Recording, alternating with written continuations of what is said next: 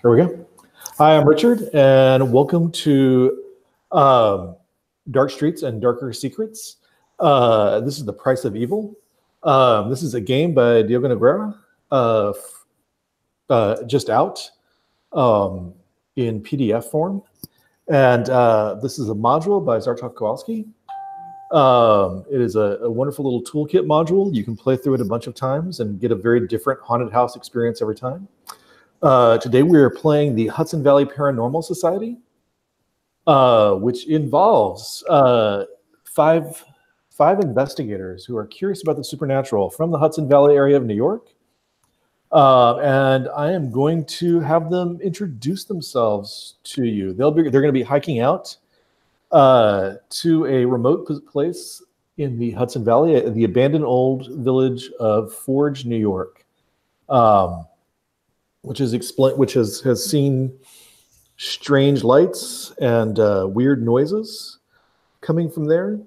And we are going to start. Eduardo, why don't we start by introducing your character? Sure. So I'm playing Edwin Strain. I kind of just imagined, what would have happened if the kid from The Sixth Sense grew up and he never got help from the psychologist. He's kind of just sort of like a weird consultant, to the local police and DA. He's thin, wiry, kind of tired looking. He's got a chronic cough. I'm kind of channeling a little bit of Steve Buscemi in this. He's a bright guy. He's, sort of strong will. But he's really in his element when he's in an urban setting. So he's going to be out of his element naturally as we head into the valley. Does that sound good? Perfect, thank you.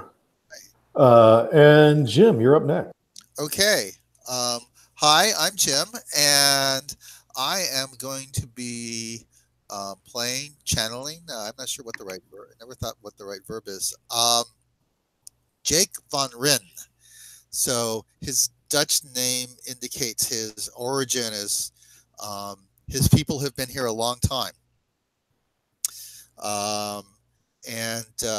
He's in his 20s. He's very physically fit. I think I went overboard a little bit because I took a picture of Alex Honnold free soloing El Capitan. But he's he's a mountaineer and an emergency medical technician. So he actually has been he can be a guide, and he's sort of tromped around these hills. And I'm from a few hours away from this area, so I've actually climbed in mountains in the Hudson Valley myself. So a little bit of heart piece there.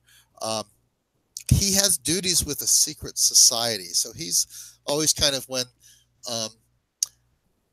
at this point, what we know is that significant events in the history of the Hudson Valley have been meddled with by this secret society, and they don't want any clues for that to be surfacing. So when odd things happen, they send an investigator. And he's the nimble archetype. Oh, and his weird item is a set of gloves that he's though he's not really a deep secret society man. I mean, he might have actually kind of sort of ended up being landed into it because his dad was in it. Mm-hmm. He has a set of silky gloves which he lifted. He saw these around, and they were just speaking. And there is a lot of inquiry as to what happened to these gloves, but he loves them. And they get when he wears them, and he touches something, he can get well, not a narrative, sort of an empathic, feeling-based sense of the history of the item that he's touching. And he likes to do that with the mountains. So, question for you, Jake. Does anybody else know you're not just a hobbyist ghost hunter, but that you actually belong to a secret society? I mean, besides the secret society members. Right, right. And I wonder if we're sort of kind of a group secret society or a sort of a cell based, Mm-hmm. you know, or affinity group based secret society. Um,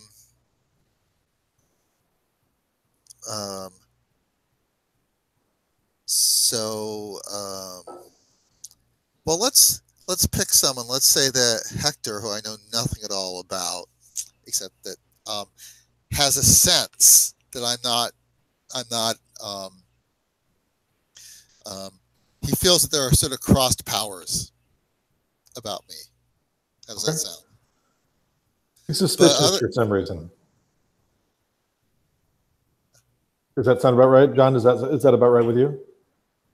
Yeah, that sounds good for me. Okay.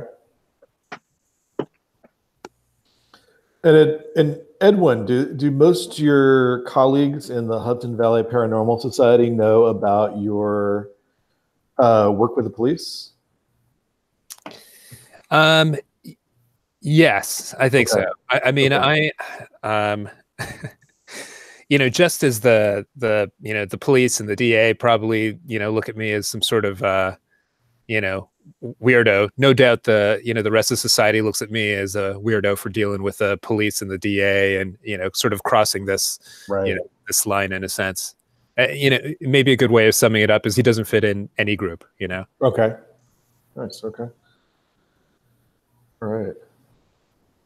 Well, you already look like Steve Buscemi, so there's a strike against being accepted as a normal person. Nice. Okay. All right.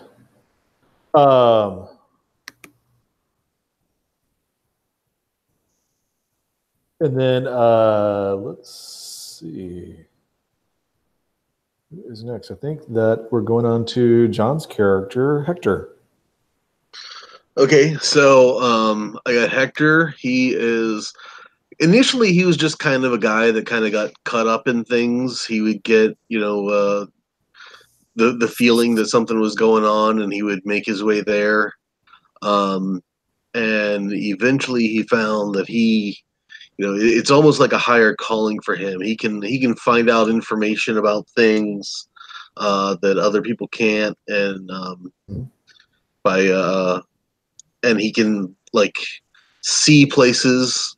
If he concentrates really well, he can like astrally project himself. So he's kind of learned some of those things that exists within him, but otherwise he's, you know, just kind of more of a laid back guy. He's not as experienced at all this as everyone else is. Right.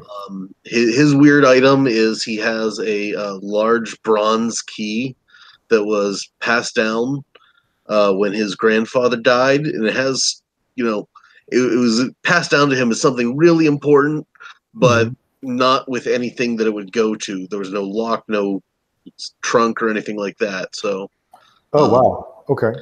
Yeah. I think that's what I got. Okay. And you are gifted, correct? Yes.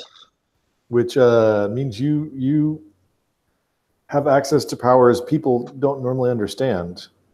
So we will explore that as time goes on. Do you think Hector knows about celestial heritage, or is that sort of like you're just aware that you have? I would say probably not specifically. Mm-hmm. You know, okay. You know, he knows he's something different, but he doesn't know exactly what. Cool. Okay. Thank you. And Robbie, I have you next on my going across the screen. Can you tell us a little bit about Amos? Okay, I am Amos Karlstadt, and I am playing the character type of the Nimble. And my concept is that I'm a defrocked monk. So I was somebody who was in religious training and actually had become a monk at a a monastery, and I have left the monastery though, and was forced to leave the monastery.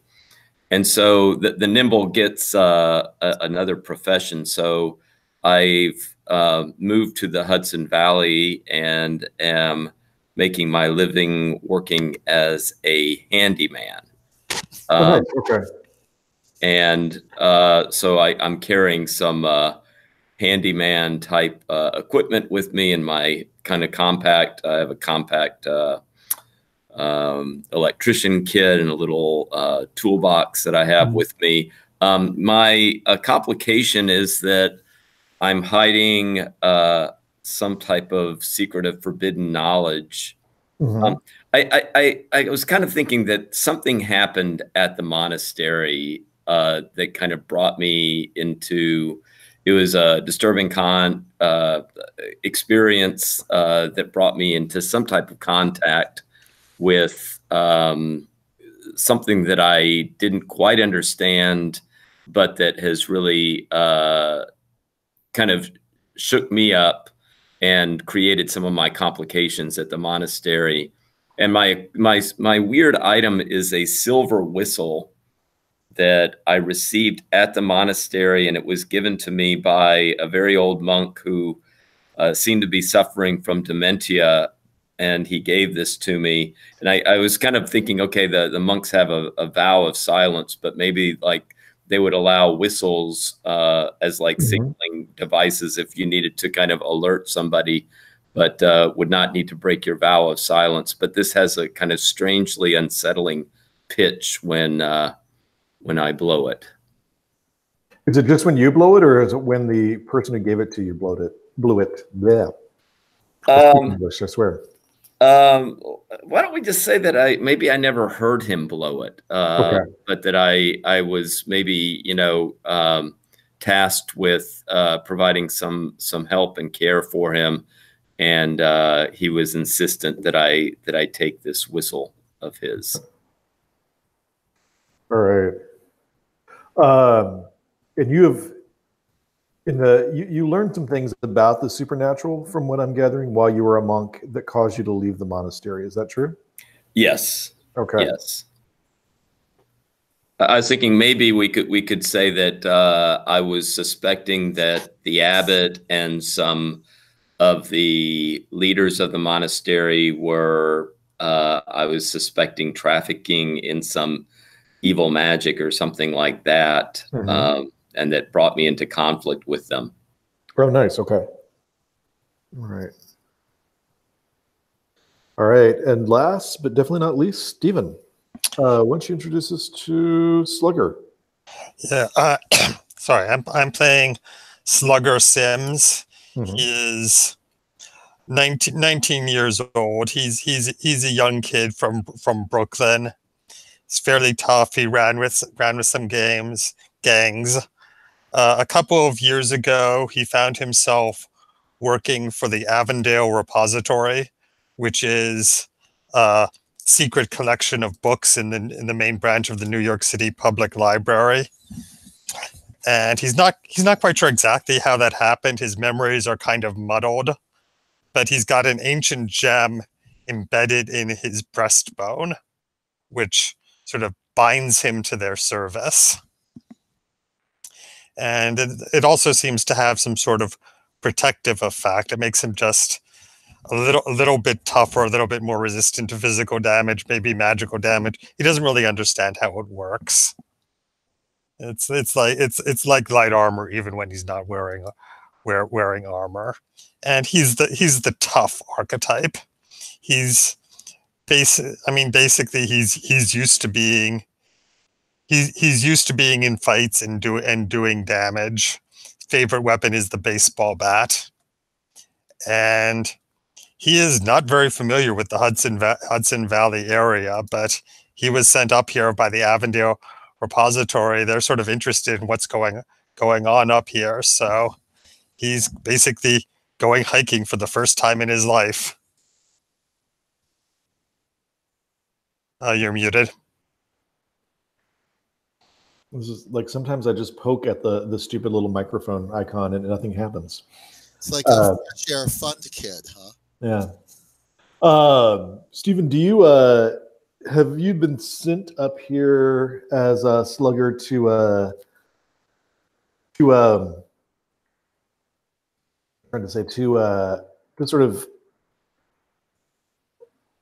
of figure out what the Paranormal Society is doing, or what else is up here, and they just told you to start going to Paranormal Society meetings, or did they tell you to come up and join this particular?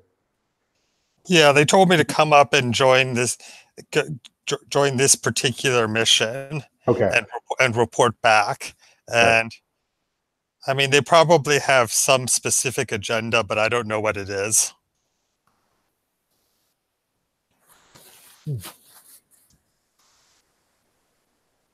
All right.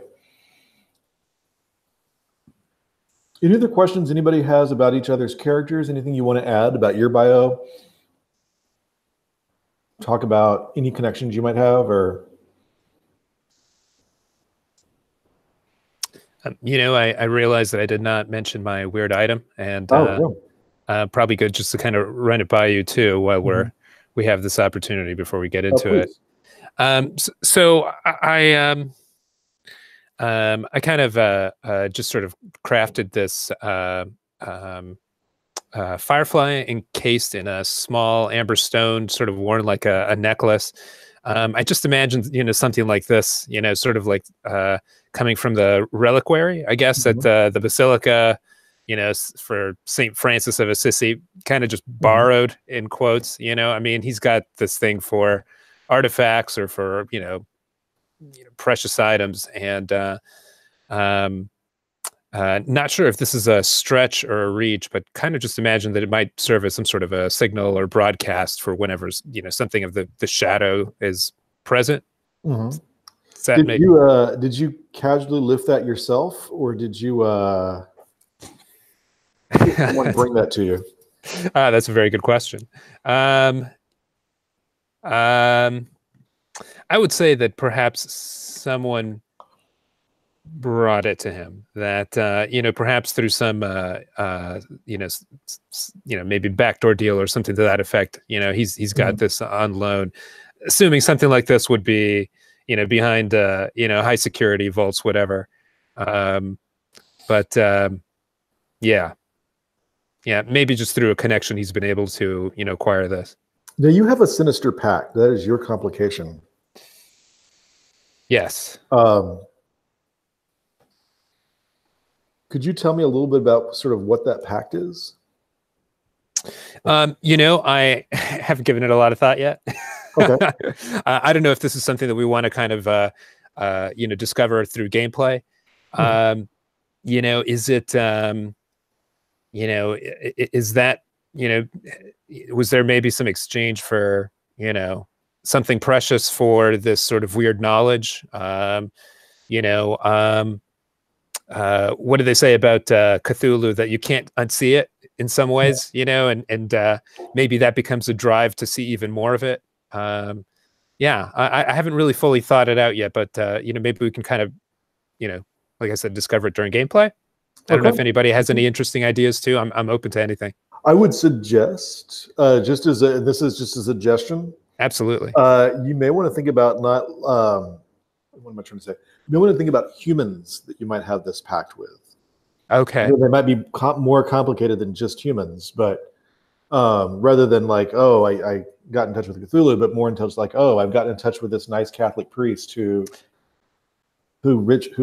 disappears into the woods every third Friday. Sure.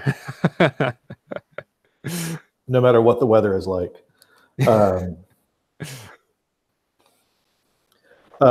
So someone who might be able to get you into, who might be able to bring something back.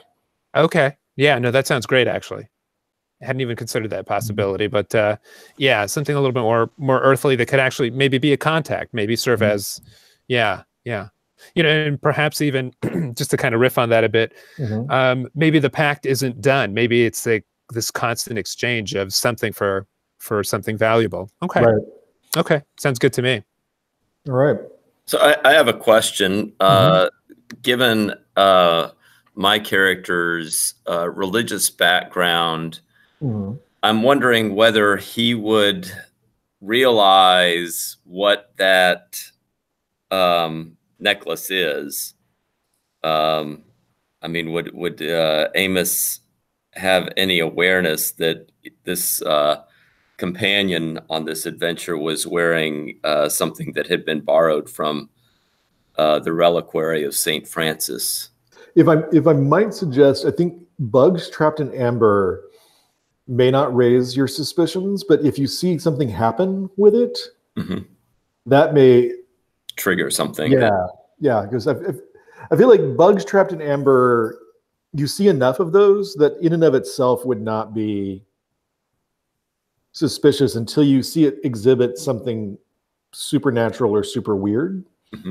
Unless, Edwin, you're thinking that it is styled in a certain way. Not particularly. I mean, Okay. I think being on a necklace and having a hole in it that you could. Yeah. I think. I mean, just for the sake of you know, I think my inspiration for this was Constantine. I don't know if you've ever heard of the character or seen the film. Yeah. And it's these innocuous items that just are they're kind of clever. They're, you know, these really clever set pieces. You know. Right.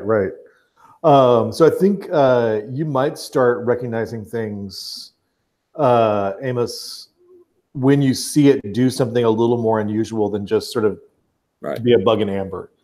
And at that point, you might start recognizing legends, statements, things like that.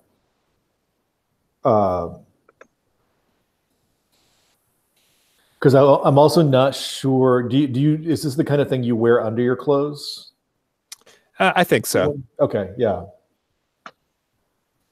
I was thinking maybe Amos might have an idea of what Hector's actual deal is, because he is the religious tie. Oh, wow. Okay. If you want something somewhat similar. Yeah, I think that makes sense. And certainly some of that may become clearer to you, Amos, as you go on. Right. It may be, you know, whether you want to play it as just suspicions right now. I don't know. I would say, like, you know, on a out of character level, there's not much you can be fully certain of, but Amos may be one of those people who acts certain long before all the data's in. So, you know, you may have hunches, and I'll leave it to you to sort of think about how firmly you want to act on those. Okay. And then certainly as things continue in game, you may see more. And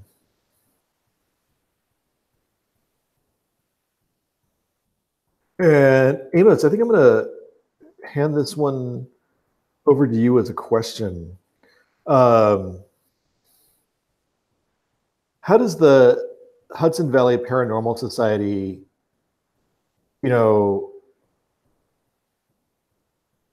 have meetings? Is it a local meetup? Do you advertise for things in the library? You know, kind of what do you do to sort of find other supernaturally curious people in the Hudson Valley area? I don't think that we really advertise it per se, because we realize that in our culture, if we did that, you know, who knows who would show up. Right. But I imagine that this is a society that has a history behind it, that has been around for a while, and it has a fairly extensive and kind of interesting network. And it's very common that, you know, when you go to a society meeting, that you kind of expect to see a wide variety of people who would not normally socialize together and do not necessarily move in anything like the same circles. But, you know, we have a a kind of network that is always kind of looking for people who will be serious about the paranormal and not simply be doing it as a kind of entertainment or something like that. That's good. Okay. Edwin, what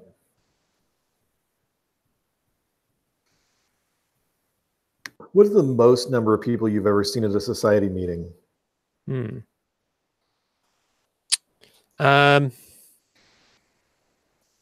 I'd say no more than 20. Okay. Yeah. And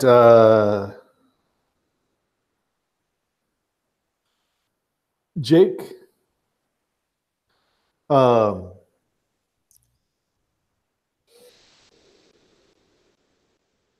why does the secret society you belong to consider the society useful? You know, they let you sort of hang out with a society. Something they may even assign you to hang out with a society. Why do they seem to think this group is useful? Why do they think the paranormals are useful? Well, the paranormal society, you know, just this is the kind of thing that, like, they're not necessarily, these people are not necessarily inducted into a secret society. They're just people who've sort of identified as curious about the supernatural. Sure. I think they regard it as a nice safety valve. Okay. The signal to noise ratio is very low. So no one's going to really clearly figure out. No one's really going to clearly be able to figure. They don't think that someone involved with that society is going to would have enough clear kind of information with all the woohoo that's going to be in there to actually point and figure out what the secret society has been doing. But they're glad that people who want to investigate have a place to go rather than actually doing some serious digging. And Slugger, how long ago did you find out about this hike out to Forege, New York, this abandoned former village that no one's lived in for almost 100 years? How did the Avondale people find out about it, as far as you know? I mean, I think somebody brought it up at a meeting last month. Okay. And then the society sent me to the next meeting. Okay. And sort of I've been out here in Hudson Valley ever since, until they finally got this outing organized. The Avondale Society repository gave me a letter of introduction to somebody local who is not going on this hike, but he has some sort of connections. Right. Hector,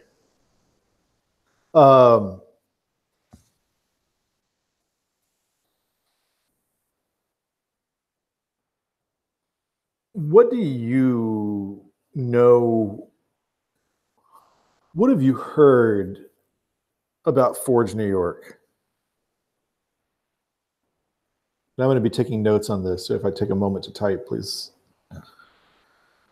What do I know about Forege, New York? Yeah, what is? And it may be intuitions as far as you're concerned. But what do you know or feel like you may know about Forege, New York? And you may not broad details, but like, what have you sort of like, the supernatural thing that, like, when you start hearing hauntings coming out of there, what makes that seem like more to you than just it's somebody got murdered and 100-something years ago, and their ghost is just showing up. What makes you think this might be a little bit more dangerous than that? And it may be intuitions, so it may be or dreams for you, but sort of give me a little information about sort of how that works for you. or what sort of made you especially interested in the idea that sounds and lights were coming from Forege? I'm gonna say, in part, it is known as an area where there was like a major cataclysm, like a mine cave in. A large number of people died all at once. And recently I had a dream of things coming from under the ground.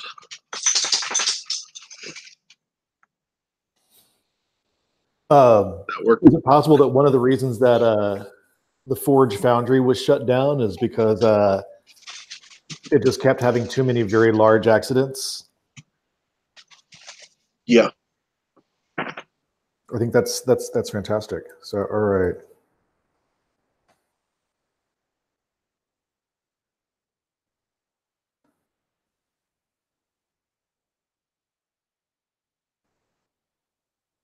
Okay.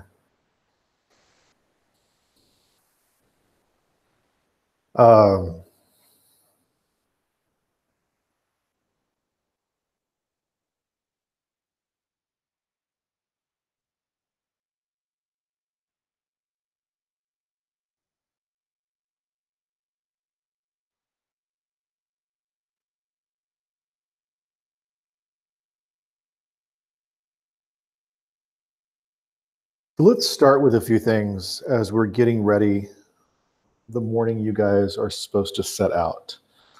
You're expecting a 3-hour hike in good weather. In crummy weather, it may take a little bit longer. And while the 3-hour tour. You are expecting you will probably need to spend the night because you don't want to, the thing about hiking in January is you don't want to plan to go on a 3-hour hike and get back in the exact same day, especially if you need to stay and look at something. So you need to take camping gear. But as you get ready, I'd like to know from each of you, what's one thing you're doing either to prepare or research before you head out? And I want to start with Edwin. What's something you'd like to, and you as the consultant / researcher seem like researching things before you set out may be the I'm assuming that we would have had an opportunity to talk about this prior to, and I would want to spend time researching this cataclysmic event that Hector mentioned. Every good conspiracy starts with, some sort of meteor shower that happens every 10 years, or a sighting of a spirit in the woods by children, something like that. And so for him, that would be sort of the signal that this is not some, fake news, or, some event without any, substance to it. Okay.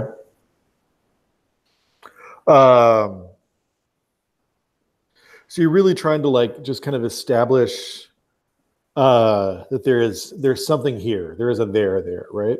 Yeah, exactly. It's kind of understanding what's the history of the area, but more than just the history you get from news clippings. I mean, he's going to conspiracy websites and checking out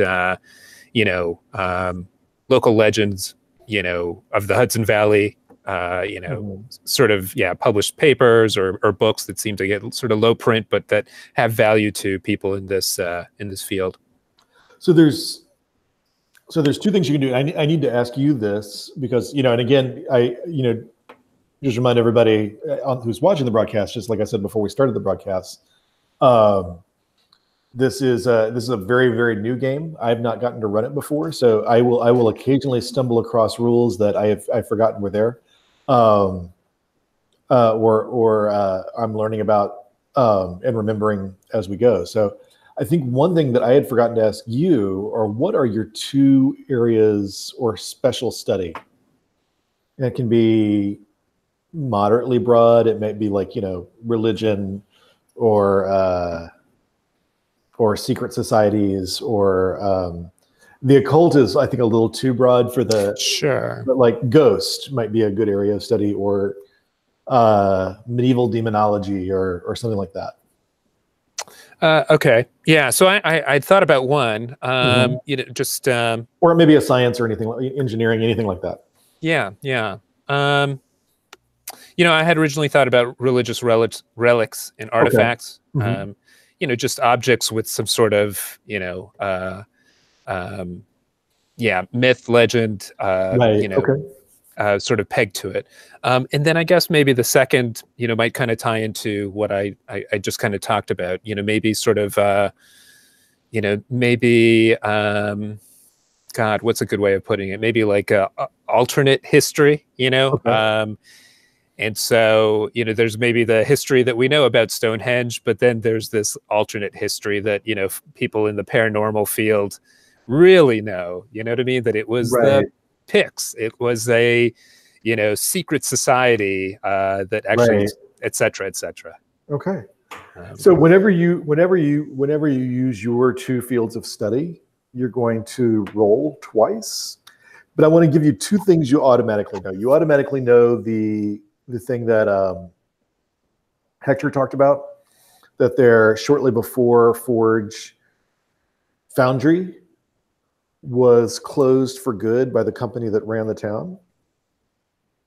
There was a massive accident that caused the lots of death inside. The factory caught fire and ultimately collapsed, and there were very few survivors of people who were on shift at the time of the accident. And in the ensuing sort of loss of life and inevitable lawsuits, the company just sort of folded. It was around the time that the Great Depression started, so everything was already unstable, and they just closed up the foundry, which within a few years led to the closing of the town. So there was always you already know there was a sort of a massive layoff, shutdown of the factory out there caused by a very significant accident. So that was sort of the first thing about Foundry, or sorry, about the Forge Foundry. You also know that, and here it seems to you like the kind of thing that just sort of gets crossed over, but much like Sleepy Hollow, which is about 45 minutes, maybe an hour south of where you are, also along the Hudson Valley, there was a famous headless figure. Not a horse person, not a horseman, but who was seen at night around the town.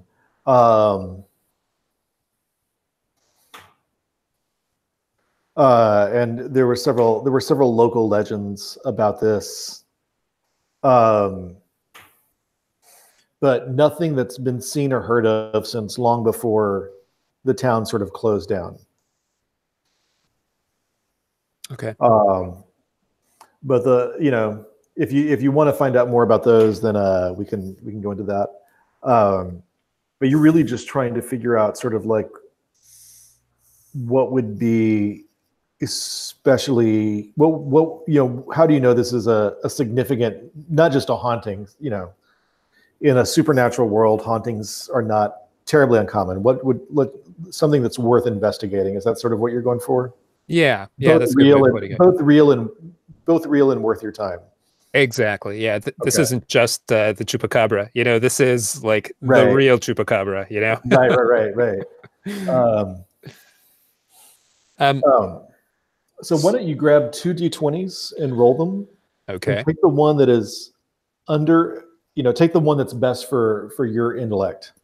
Okay. You want to roll equal to or under your intellect. The closer you get to your intellect, the better, without going over.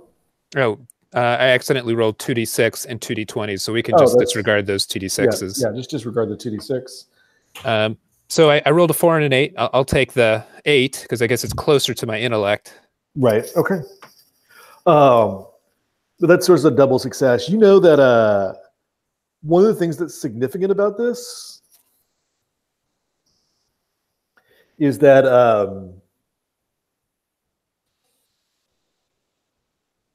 the headless ghost was active from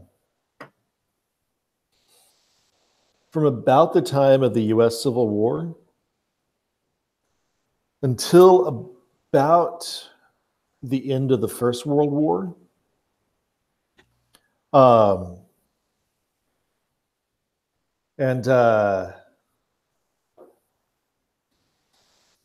The sort of the center of most of the headless ghost myths or stories was the parsonage, the Presbyterian parsonage in town, which is one of the very few buildings still standing. And it is a very, very, very Protestant parsonage. There are rooms for an absurd number of children, which was assumed the parson, the pastor's wife was going to be filling that home with many, many, many children. And there are rooms for more children than could possibly have been there, or that most families would have had. And it is gigantic. Includes a lot of entertaining space.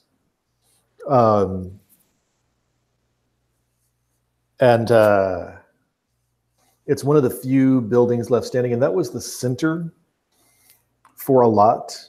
And the last sighting of the headless ghost, who was never named,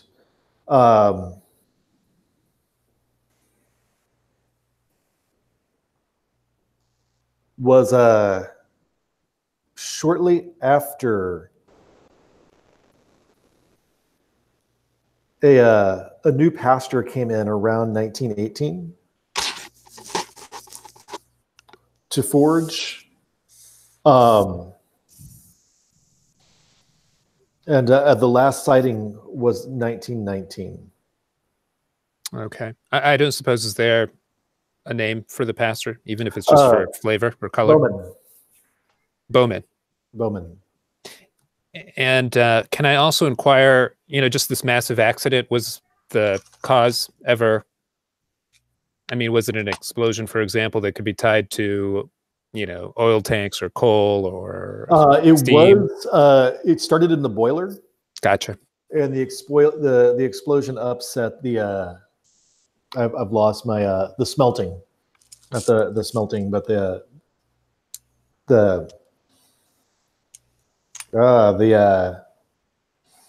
what do you call where the vast, ton of tubs of molten metal. Yeah, something like that. Sorry, completely blanking out on actual vocabulary words. And it's everything sort of fell apart from there. Gotcha. And when was this? Oh, actually, do our characters know what I forget what Eduardo's character's name is? Edwin. Yeah. That'll be up to Edwin. All right. So maybe I shouldn't ask clarifying questions. You can ask sort of in character as we go. But Edwin, is this the kind of stuff you would share with the group? Oh yeah, absolutely. Yeah. This would be, Edwin's pretty chatty. He would talk about this in the car ride. He'd talk about this in the hike. Even when they tell him to shut up and that's enough, he would continue to, yeah. Right. Mm-hmm. So, it's altogether possible that Jake's question might be something that he, researched or maybe prattled off, some point of the trip. Oh no, I was just curious, and you may have already said this. Is the so what was the timing of this last big cataclysmic killer explosion versus the new Parson coming in? And that was about 13 years apart. The Parson was 13 years before that. Yeah. And what about the? I'm just trying to get a chronology here. What about this last sighting of the horse? The last sighting of the headless ghost was about a year after the new Reverend Bowman came.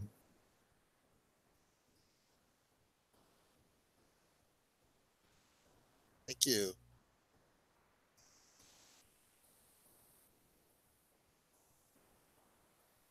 Yeah, so just for flavor, in talking about this, Edwin is comparing this to the Tunguska event, and who knows, man, and it might have even been like the same supernatural cause, but I don't know. And he just kind of goes on and on and on and on. But from about the time, it's been about 100 years since there was a known ghost sighted in that area. So, all right. And Jake, I'm going to come back to you for your prep, since I'm assuming you'll actually be the person sort of prepping for getting them actually out there. That's sort of your great professional skill. Amos, what about you? What are you doing to sort of get things ready? I think now there have been hikers returning that have been kind of talking about strange sights and sounds that they've heard. Right. I think as part of Amos's preparation, he'll try to follow up on what he can. If he can contact one or two of the hikers who've returned. Amos will not identify himself as being a member of the Paranormal Society. He's going to just, identify himself as an avid hiking enthusiast who had been planning to go up there and wanting to kind of get some information about what they saw. What they saw, yeah. Okay. And let me do a real quick skim of info just to make sure I give you the right info.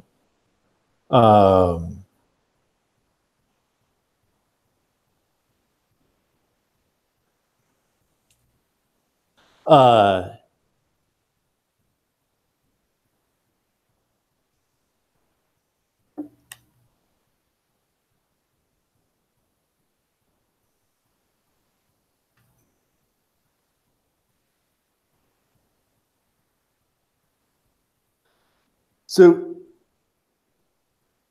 for social things, I'd like you, Amos, since you're just sort of trying to get people to respond to you, but also trying to get information out of them that will be useful, I'd like you to roll your luck. So you're going to roll a d6 and try to get a 3 or under. Okay. Now, and is there? I'm trying to remember with the rules. Is there anything that I can do to increase my odds on a luck roll? Yeah. So one thing you can do is just you can boost your luck for this series, or this whole series will be one adventure. So you're going to boost your luck for this series by telling me I can bring in your hit hides a secret of forbidden knowledge.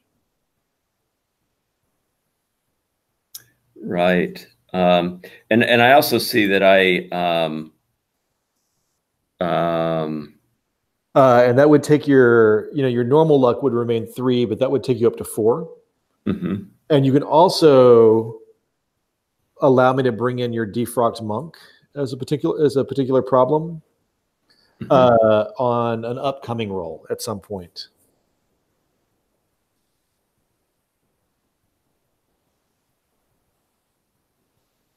All right, let me go on and do that. Okay. So you'll have that as something that you can use. Okay, I'm going to highlight that just so I remember Okay. that. And did you also want to do your hides a secret of forbidden knowledge? No, I don't. But I also do have for my character, I do have also this luck is on my side where I can re-roll the luck roll up to during an adventure. I can do it right. up to my level. So I think Okay. I'll just go with this. Right. Go ahead and roll it. You want a 4 or less on this Okay. one, and then you can use if you don't like the result, and you will get information no matter what you get. But I want to kind of figure out how easily that's going to be come by. Okay. Okay. I rolled a 1. Nice. Okay. So remember that you actually in most of these cases you would have like a 13 out of 14 for sanity or a 10 out of 14 for physique or vitality. But in this case, you have a 4 out of 3. So you've actually exceeded your normal maximum. And that stays there until you start using it. So Okay. you can go ahead and record that on the keeper Okay. as 4 out of 3.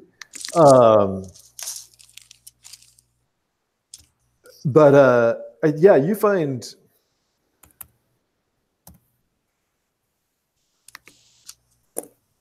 two things. You find I'm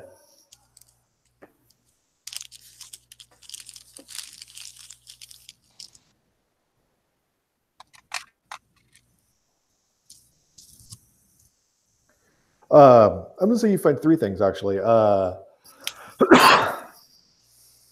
One, you talked to 2 NYU students who've come up to go hiking. And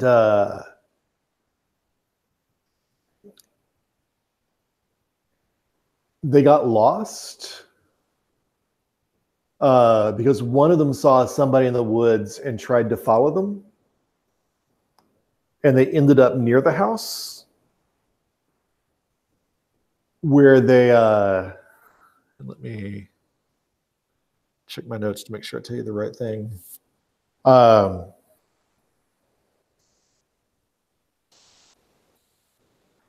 There's a lot of foundations and broken down buildings left. But the one intact building is the old parsonage. In fact, the church is not even intact. It's just the old parsonage. They definitely heard voices coming from inside the old parsonage. And they thought they saw light of some sort coming from the front right upper window. So the upper window on the 2nd floor. They could have sworn they saw something.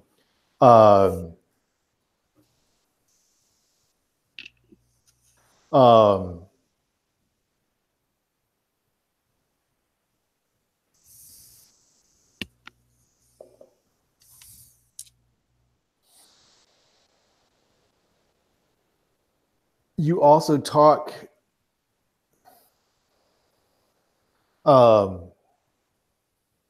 to somebody who talks about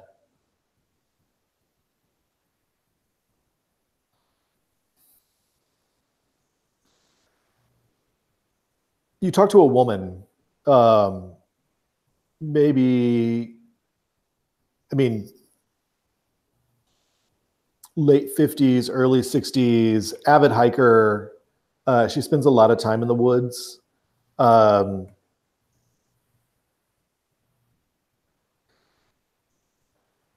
and as she was going by a trail that's near Forge, New York,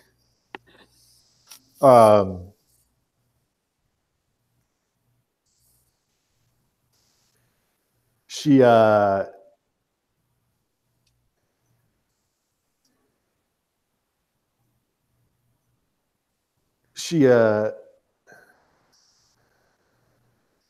saw a guy who she swears looked like a spitting image of her ex-husband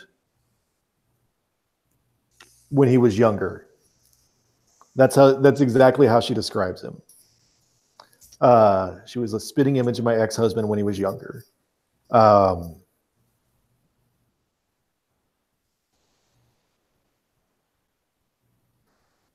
And he was trying to get her to follow him.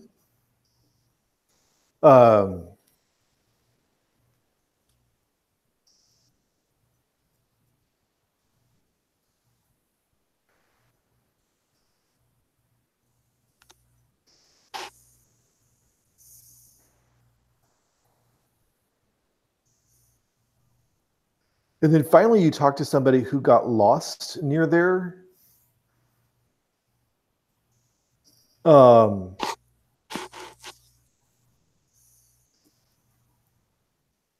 On Sunday just before Christmas, so December 23rd. And since they'd sort of gotten turned around and lost, and it was late, they had just enough gear that they thought they could just kind of put up they could sort of just make camp until the next morning.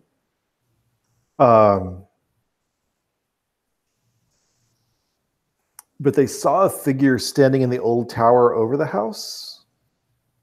And this is an old brick tower. It's really weird. It's if you've ever been to New York City, New York has these kind of ornate things that were originally, they're now sort of like just sort of tourist sites and attractions, but they were originally developed as like really ornate watchtowers for the rivers.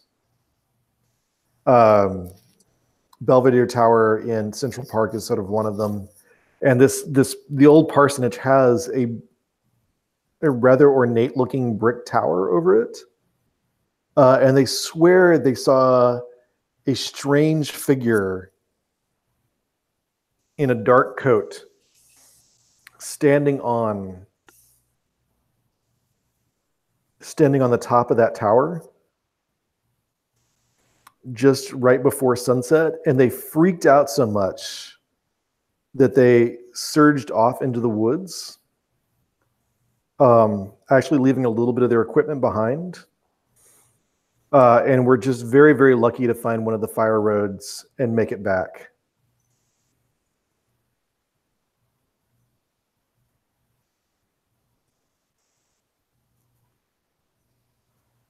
So, Amos, those are the three things you learned. Did you have any follow-up questions on that?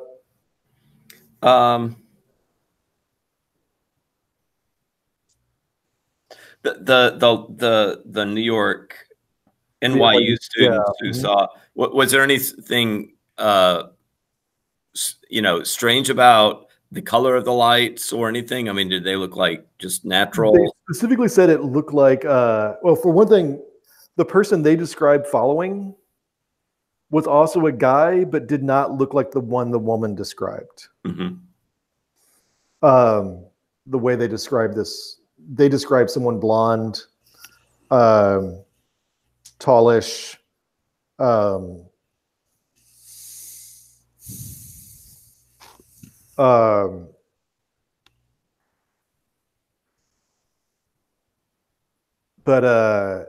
they said it almost looked like somebody was flashing a mirror of some sort. It wasn't like somebody was lighting a lantern or anything like that. It's more like somebody was catching a light with something shiny, catching the outside light with something shiny. This is the figure on the tower? No, this is the one on the upper right front window. Oh, and okay. realize there was a figure up there. I just thought there was just a light. No, those two NYU students just saw a flash. Oh, okay, I get it. And it was when you asked them that, they described it as less like somebody had lit a candle or a lantern or a flashlight or something like that, and more like somebody was screwing around with a mirror. Okay. And the woman, does she know where her ex-husband is, or? She tells you the fucker's in Florida. Okay, but she doesn't keep in touch with the ex-husband. No. But also, he wouldn't, look like that.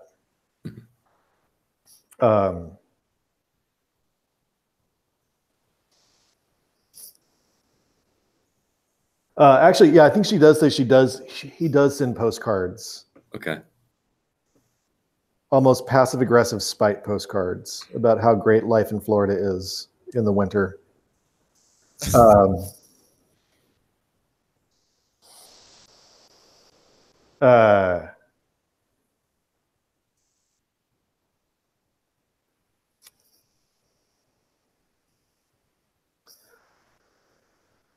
Hector, what are you doing to get prepped?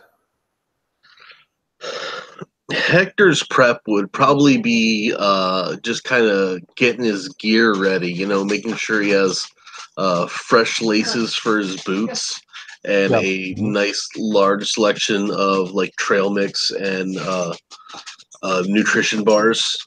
Right. Just to make sure we're all well prepared and well nourished on our journey.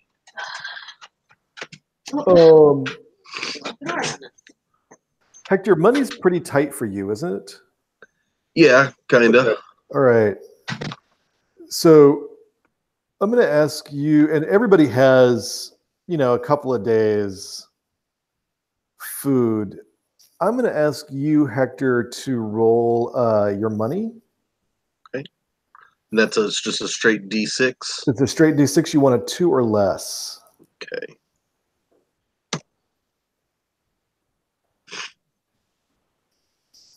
Hey, a 2.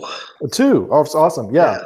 You don't have trouble finding sort of like, budget stuff that you can pick up. There's definitely the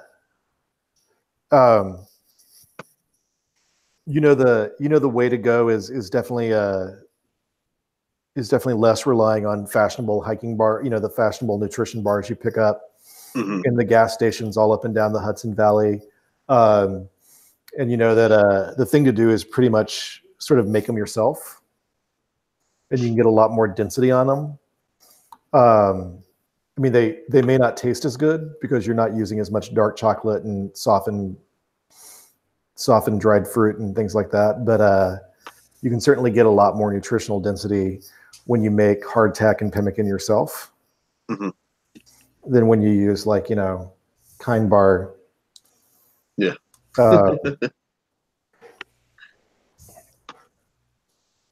So it's not hard to find people who will, in that area who can, make those things. So picking up raw ingredients, cooking them yourself the night before, the smart ways.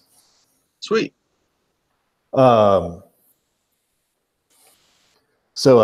you've probably got some, separate from your pack, you may also have some food stashed on your person. So even if you were to get lost in the woods, you would probably still have something. So, all right. Slugger, what's prep like for you? Well, I think I'm researching bears because I'm kind of nervous about this, and I'm also researching whatever supernatural creatures are native to this region, whatever wild animals I might run into when walking through the forest. Luckily, your dossier on the region, happily reminds you that bears are hibernating this time of year. In theory, you could get messed up with a timber wolf or a red wolf or something like that. Not a timber wolf, but the variety of wolf that is common in the Hudson Valley region. But mostly, most animals have a sort of calmed down, cleared out, gone to where there's more food.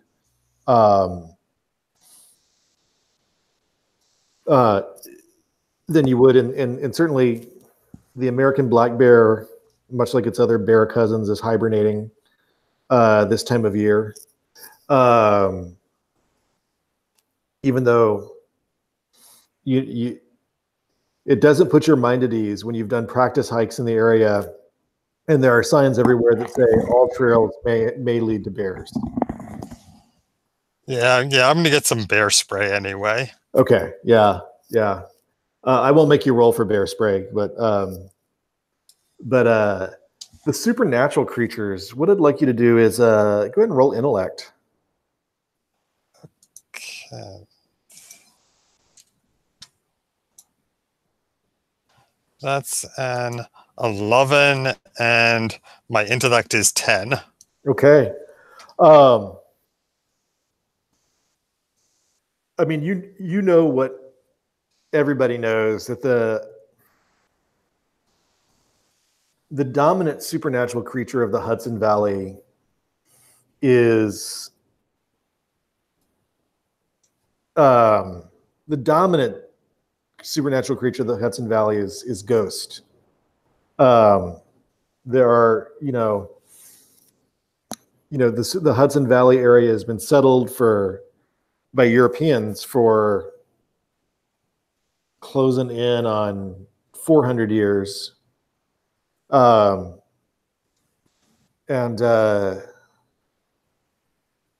certainly the Lenape and other Native American tribes have been here for even much longer. So there's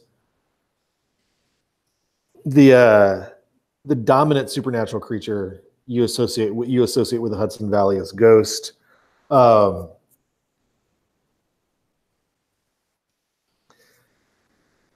Up in the mountains, though,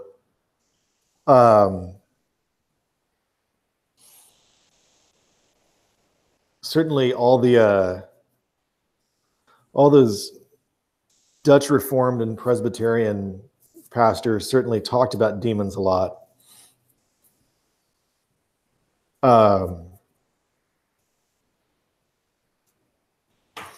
So who knows what spiritual forces you might find up there.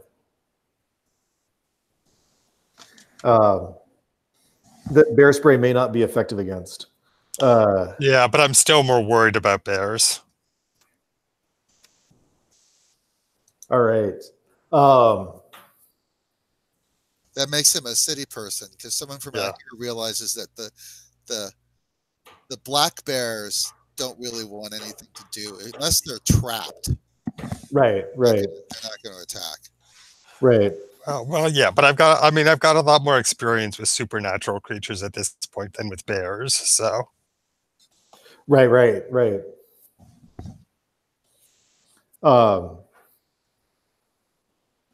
Except for sports teams from Chicago, there's not a lot of the bears that show up in New York City. So yeah, you've got bear spray. Yeah.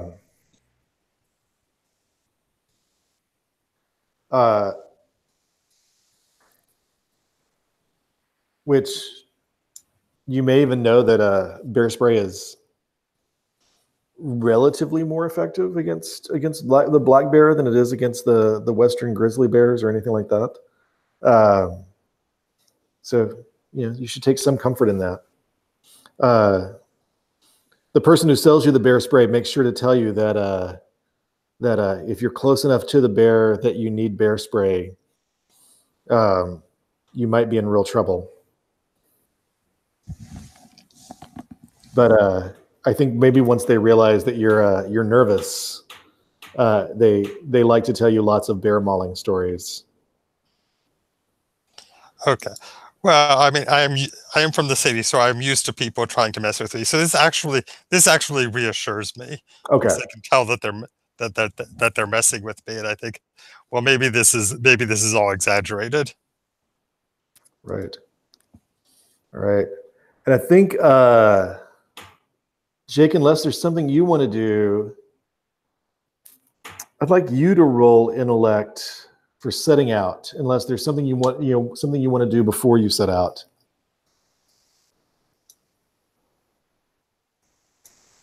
And this is going to be an advantage because you have mountaineer as a profession, which I'll take to include basic guiding. And Jim, you are muted. Sorry about that. No worries. All right, so I'm rolling with advantage, right? Yep. Let's see here, and intellect. Boom! I'm over with both. Over with both. You sure we can't just roll for high? Yeah. What's your intellect and how did you do? So my intellect is 12, and I rolled an 18 and a 19. I think my D20s have my vibe of wanting to roll high on them. So you were supposed to get to Forge around noon. I'd like somebody just to grab and roll a D6 for me and tell me what you get. 1. 1. You end up getting there around 3 p.m. You can tell just by the light, the time on your phones.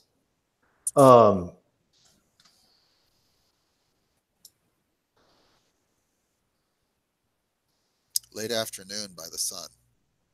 Late afternoon by the sun. So there's no trail that leads directly out to Forge. You have to veer off from a couple of different trails. There's no old road. I mean, I know you said that, but it seems.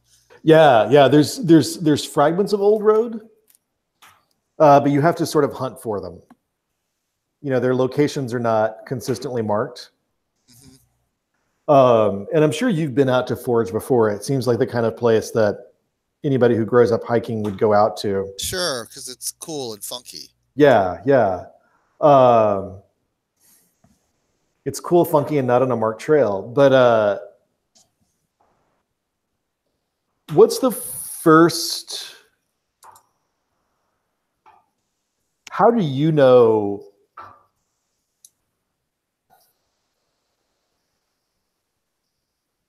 Or what gives you the feeling almost that something is fucking with you on this getting lost thing?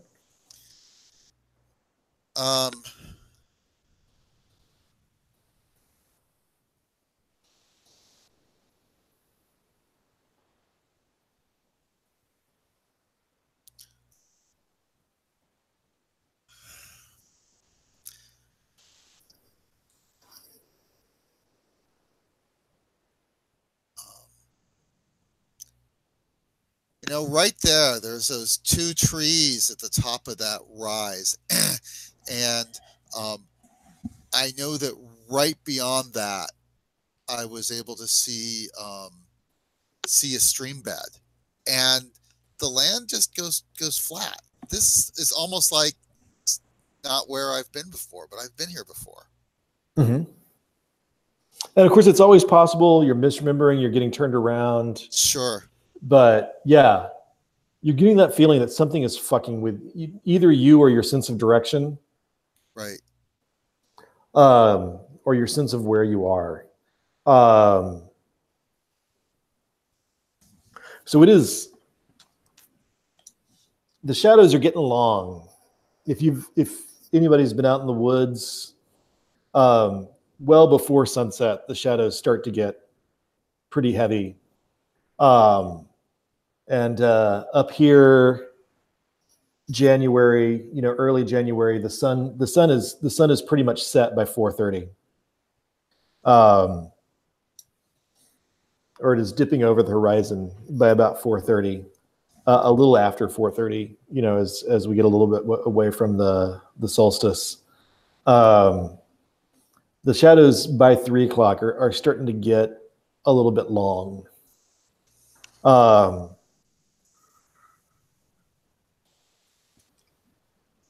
As you sort of get into the area, you begin to recognize this Forege.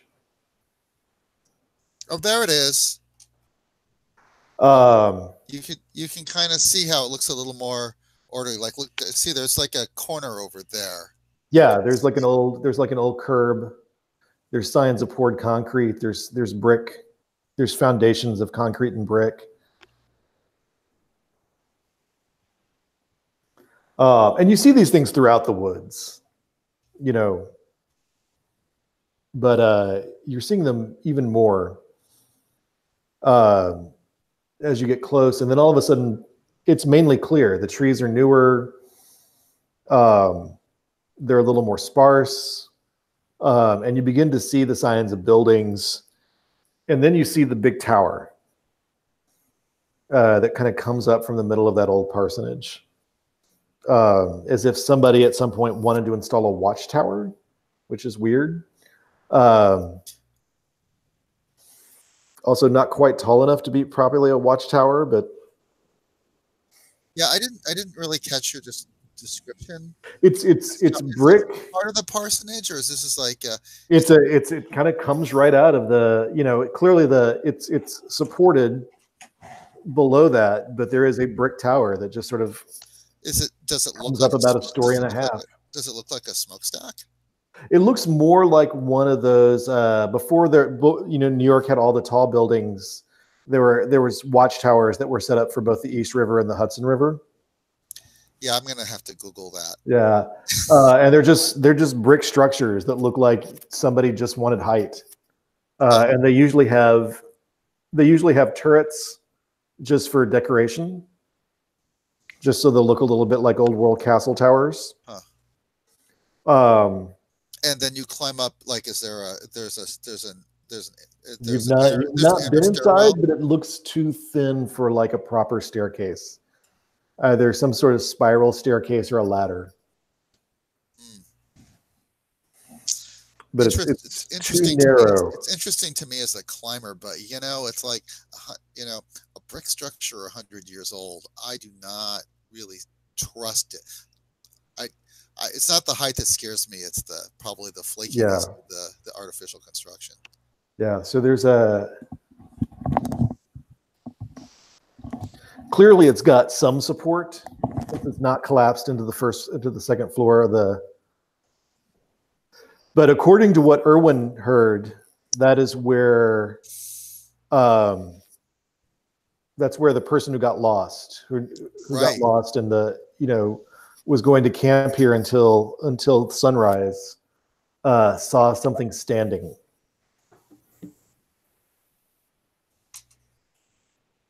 Shadowy figure in a dark cloak. If it's been standing this long, you could probably climb it without a problem. So are we kind of done with the prep, and now we're gonna like kind of do some play? You are. It is 3 o'clock in the afternoon. You are several hours from you know, just because. Oh man, I'm screwed up on that side of the Hudson, but like we'll put it on the east side of the Hudson River. You are several hours from any of the Nelsonville towns, so Cold Spring, Manitou, Garrison. And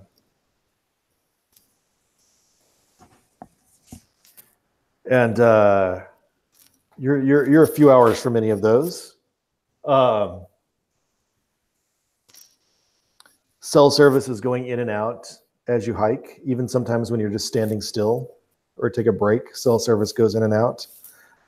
If you need it in a critical situation, that's a good use of luck rolls. Or we may just determine it's out, kind of depending on what's going on. But if you've hiked out that way, you know, for some reason, hiking in Tennessee, I always have a signal. hiking in New York State, one of the technology centers of the nation. Cell signals are terrible. It's the chemtrails that are. Yeah, it's the chemtrails that are messing them up.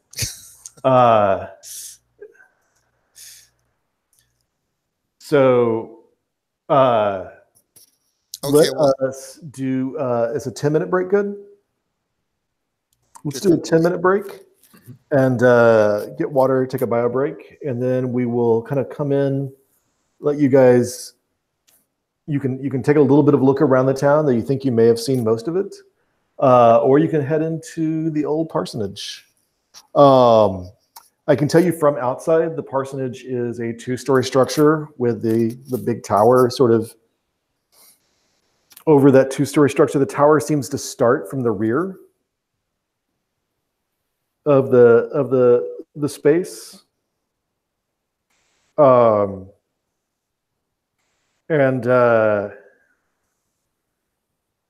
You're guessing just by the height of the front stoop, there's probably a cellar down there. But there's a small patio sort of up a little bit of stoop. But let's take a break and we'll come back. You can tell me what you're doing.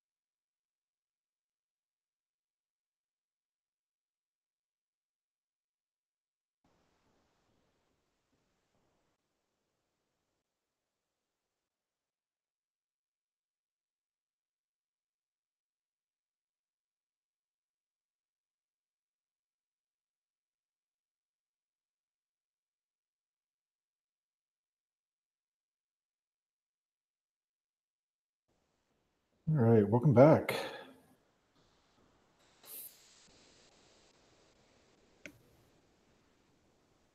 Okay.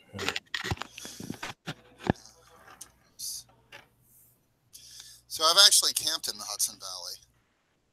I've been hiking but never camped. I'm a day hiker.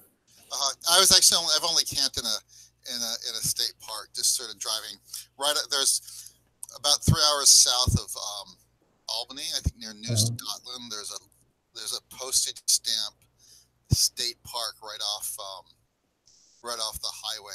I live in Philadelphia, Right. So it's a long drive from Albany straight to Philly. So that's where I usually stop to camp. Well, that's cool. But it's lovely up there. I think it's such a beautiful country. It's a lot of fun for hiking because the mountains are just tall enough to be interesting, but they're definitely lower than, say, like, eastern Pennsylvania or northern New Jersey. And the towns are just like a rolling band of cuteness, starting somewhere around Irvington, Sleepy Hollow area, and just kind of proceeding all the way upwards. And most of them you can get to by train. So, right, and there's a Metro North stop for the Appalachian Trail, still, I believe. There's one, that kind of goes. The Appalachian Trail stop goes up through the center of sort of the Westchester Peninsula. And then there's two. Beacon and Cold Spring are the big town hiking stops, and then on the weekend there's two whistle stops, Manitou and Breakneck Ridge, that are near the Appalachian Trail, that sort of intersect where that come down. So, all right, let John get back.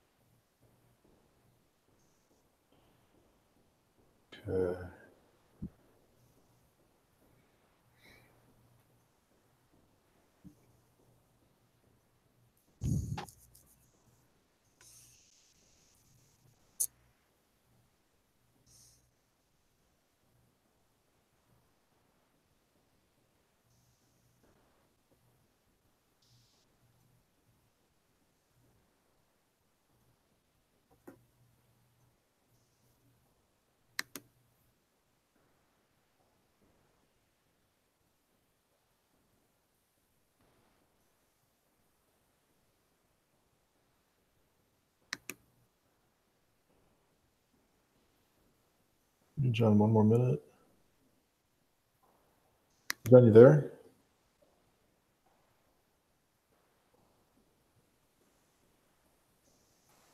Hey. All right. So you guys are in front of the old house. The area of the town is pretty thickly grown, with both grass, dead trees, old shrub, and tall grass. And like I said, the shadows are getting kind of long. There's a little bit of a clearing around the town just because the trees can't grow as densely where pavement was, and they're not as old as some of the trees in the area. But even the clearing area is fairly overgrown. What do you want to look at and or do? Amos will say, it's getting late in the day. I think we might want to be a little cautious about the parsonage. We've heard two different accounts that someone or something might be in the parsonage. Maybe we want to walk around, get out of clear view of the tower, walk around and see what else there is to see. I am kind of curious to see whether there are still the signs of that large explosion. I mean, to find where the old foundry was, where the big explosion occurred. But I also don't know that it's wise for us to be right out here in the open with the tower, with that house where we have a sense that there might be someone or something that's in there. Amos, go ahead and roll. Let's say your intellect, and do this at advantage as a religious person. Okay, my 2. I rolled a 3 and a 2. Mm-hmm. That's not necessarily critical, but both successes.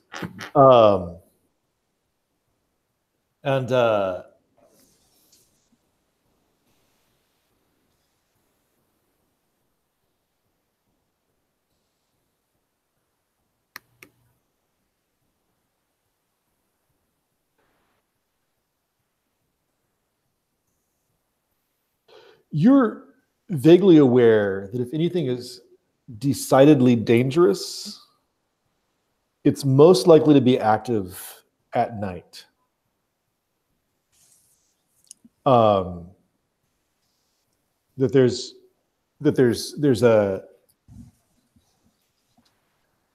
an actual sort of metaphorical connection between the notion of shadowy forces and shadowy times. And it's less about midnight and more about that sort of pinpoint moment, right between sundown and sunup,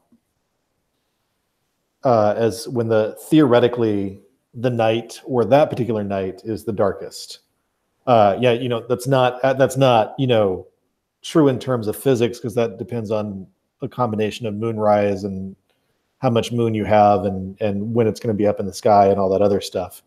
But there's something less about midnight, the time we think of, and more symbolically about the middle of the night. So if the sun's going down at 5 and coming up at 7, you've got about 14 hours. So that's going to be so it's 7 hours after sunset. So you're aware that it's going to be most dangerous then, but that's also when you're going to have some capacity to confront or study it. Or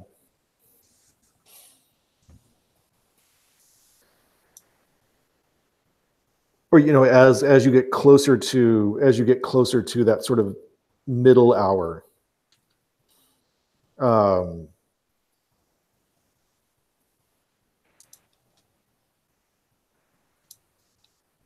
there's also something, since you got 2 successes on advantage, there's also something weird about what's left of the old church.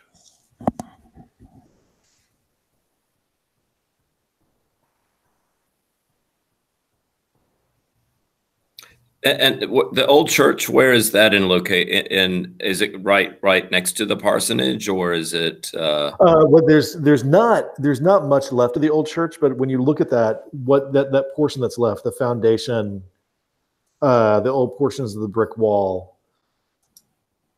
there's something odd about it that you wouldn't expect from one of those old company Protestant churches.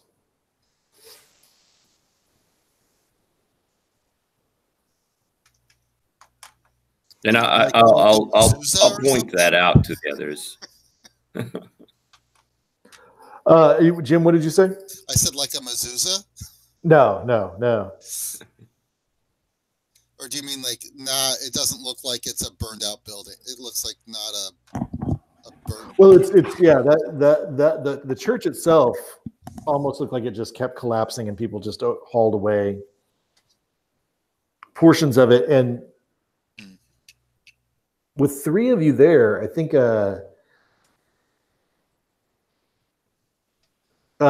know, certainly one of, you know, certainly the smart can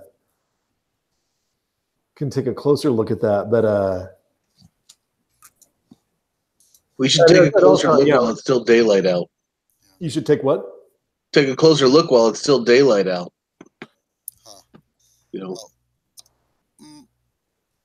Sure, I'm interested in. It's December 23rd. What's the weather? Oh no, that was the time. It's January.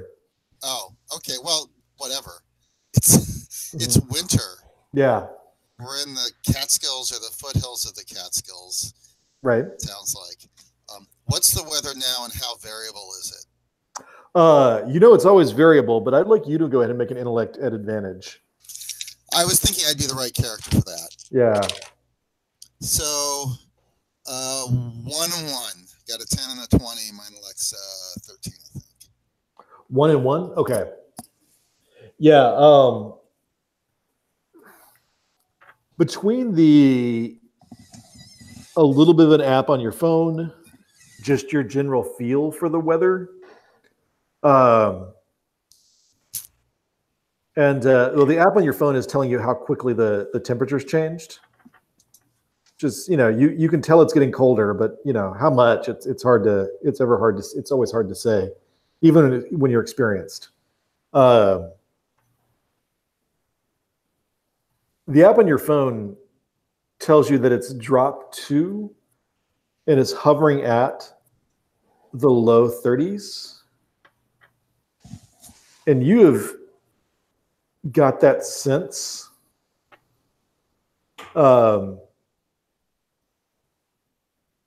Jake, you can just almost smell it. You may be in for some snow. Mm-hmm. The sky is very gray and the clouds are very high.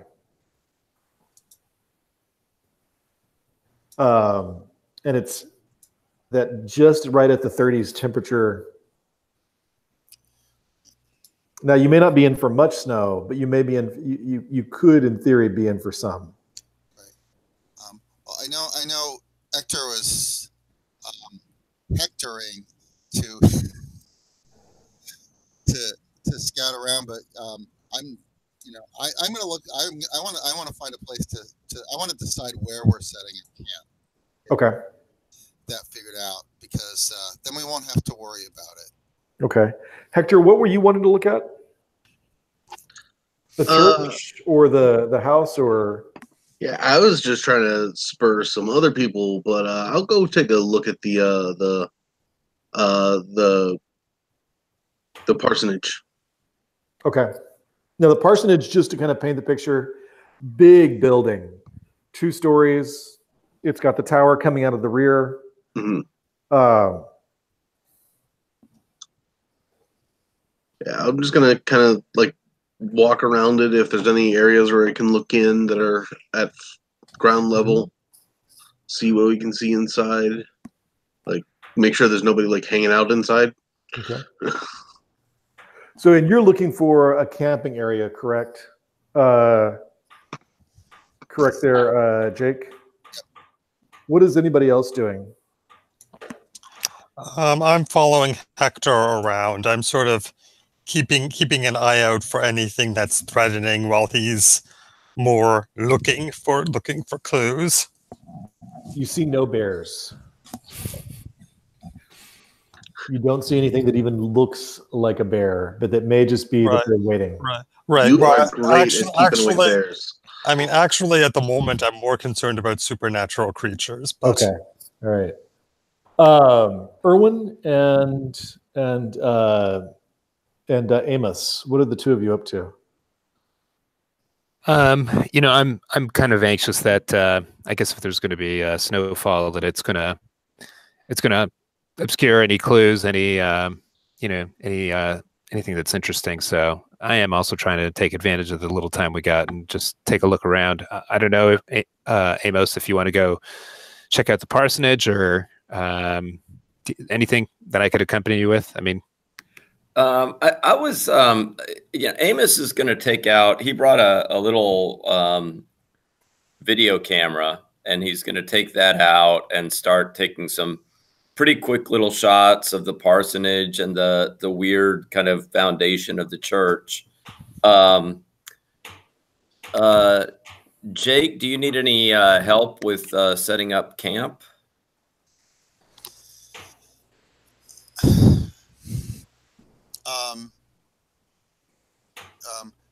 Realistically, probably not. Though Jake doesn't really want to be like the Sherpa just because he's the most experienced person. So he'd welcome someone else.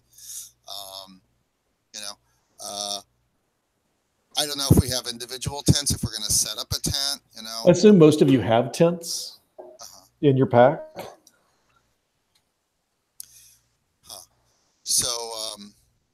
So I'm going to encourage people. I'm encouraging people. I think we should be over here. It doesn't sound like anyone wants to be in the parsonage, even though that's going to be would be our best shelter tonight. Let me take a quick straw poll. Does anything else of the buildings look at all sheltery? Does the parsonage look at all sheltery, or is it just the parsonage is intact? Mm-hmm.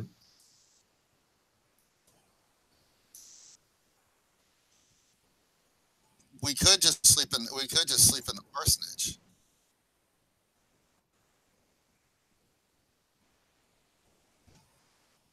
It seems like a strong enough structure. I'm up with that, or I'm down with that. I mean, Erwin, you were going to take a look around. What specifically were you looking? Were you looking at anything in particular, in specific? I think some people wanted to see if they could find anything left of the old factory. There was something weird about the church.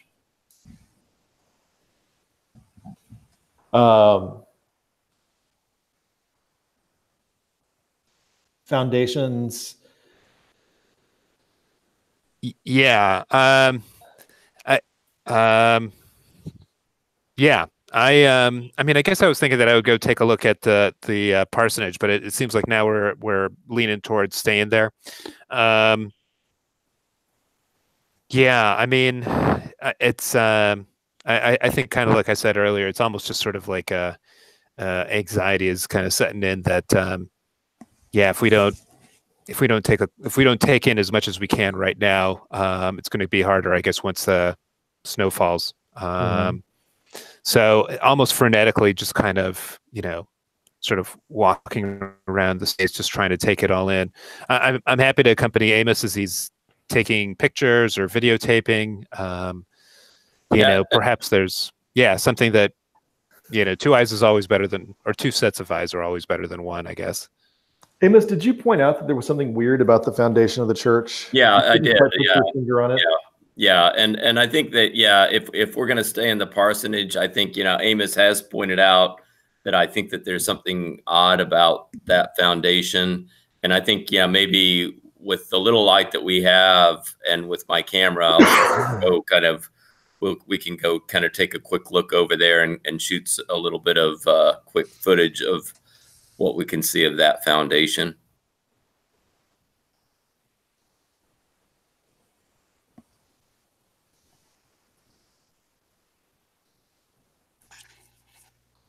All right. I would like Erwin to roll intellect with a positive dice or at advantage. So just so I'm sure I understand, that's 2d20 essentially. Yep. Cool. And you're going to take the one that's best for you. So I rolled a 9 and a 10, and I'll take the 10. Nice. What's your intellect? It is 14. Okay, and both 15. Of those, I beg your pardon. 15. 15. Yeah. Okay, so both of those were under. So the reason you were rolling at advantage is because you're very skilled at religious relics, and you're not finding a relic per se. But you realize probably what was scratching at the back of Amos's neck or the back of his head.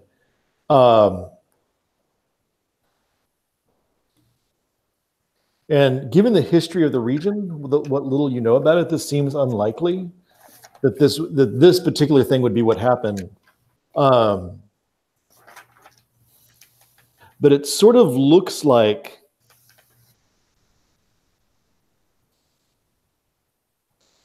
there was a foundation for a classic Catholic church.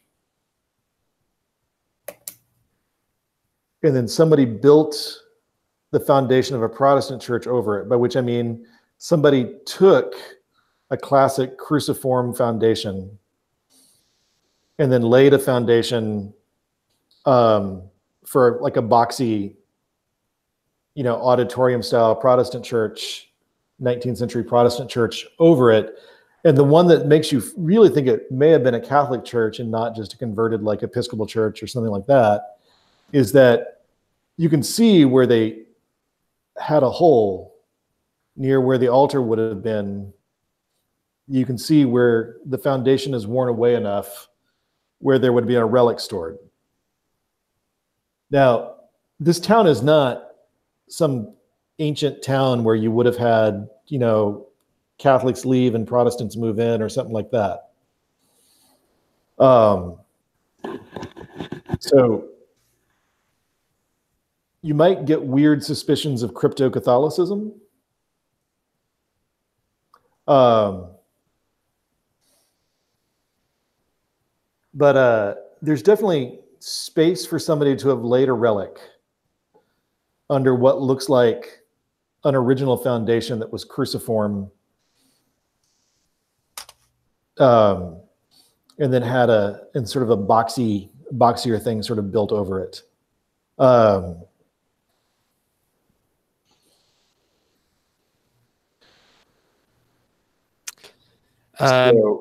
Can I ask a follow-up question? Yeah. This might be a bit of a stretch, but going with it. Would I know about any oh gosh, what's a good way of putting it? Any sort of fads or any kind of trend in, essentially having Catholic churches and, hey, in the early 1800s, everybody had a piece of John the Baptist's skull. You know what I mean? Or everybody had, piece of this or that. Is there anything like that I can sort of, clue, or is it just all over the place? Classically, to build a church, a Catholic church, you needed a relic, either in or under the altar. Mm-hmm. That's no longer the case, but for a long time. I was just trying to research that online and was wondering whether, not knowing anything in real life about Catholicism. You also know, and this is me being a Northeastern history nerd, you know that there were lots of company churches that had lots of Catholic workers who were sort of marched into church by their Protestant bosses. So you would get these large auditorium style churches that were sort of filled up by workers who were sort of escorted in by their company. So you'd get Irish, Italian, German Catholic workers sort of just marched in. So it was definitely, industrial America certainly had, crypto-Catholicism among the workers who would, go to Catholic Mass on Saturday night and be forced to show up on the Presbyterian or Baptist or Methodist church on Sunday morning. But you've not seen it. You've not seen it something that you've not seen it built into the foundation of an old company church. Does that make sense? All right. Amos, you were also looking around. And I think you and Jake would be the first people to notice as Jake is looking around for possible potential campsites if you don't want to sleep inside. The two of you might be the first people to notice that between the church and the church side wall of the parsonage is cemetery. I mean, it sprawls out behind both of them, which I think Hector will soon discover as you sort of make a perambulation of the grounds of the parsonage. Hector, you also notice that much like you suspected by looking at the front, where you had this relatively high porch that continues around, the porch itself does not wrap around, but you notice that height on the building continues around. There is definitely a cellar in here, and it doesn't have windows. Is there like a clear entryway for it or anything like that? No. That's especially unusual. That whatever was taken into that cellar had to be taken through the house. That may not be completely unusual, but it certainly is. It certainly sticks out at you that there's not like a cellar door that would take you in where you could just easily take foodstuffs or whatever you were going to store. It would not be unusual for something up here to have a nice storage cellar because you want someplace to store. Yeah, you gotta have a root cellar. Yeah, especially when you don't have easy access to when you're having to haul up stuff from closer to the riverbank, up into the hills around the mountains.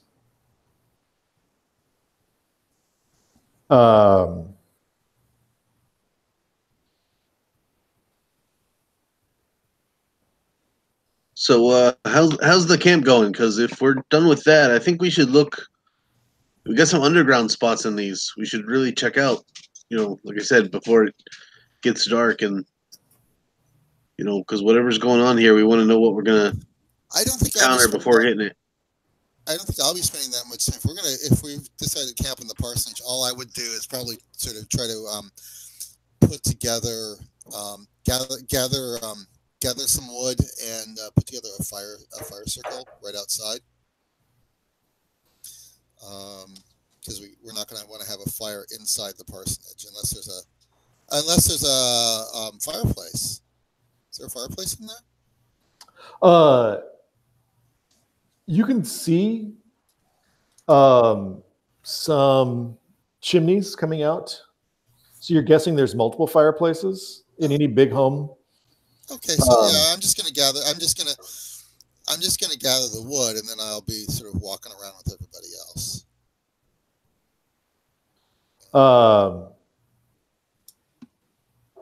Yeah, the wood is not hard to gather.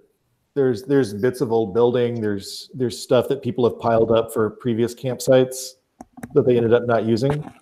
So you're doing the fire circle outside? Well, I thought of that, but then I realized it would probably my character, Jim, realized, there'd be a fireplace inside. Okay. So there's no reason to set up an outdoor fire circle. Okay, so you're just getting wood for the fire. Yeah, I was just sort of in camping mindset. Yeah. No, that makes sense. So I guess my character, if not following around other people, I'd look at the tower. It's too cold to climb something like that. And you'd suspect, based on the way it's kind of built in, there must be something inside that would take you from inside the house to up into the tower. Well, I might be interested in sort of going in and exploring the parsonage, trying to find that basement. Yeah, I would like to go.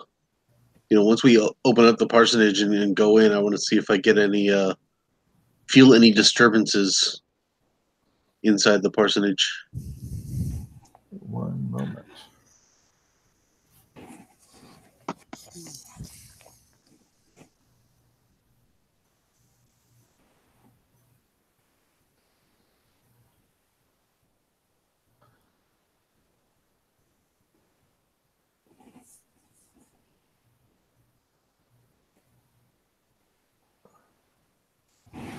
Okay. So who's going in to the parsonage? I know that Jake, Hector, anybody else? I mean, I'll go in, but I mean, how much time do we have before sunset at this point? You have approximately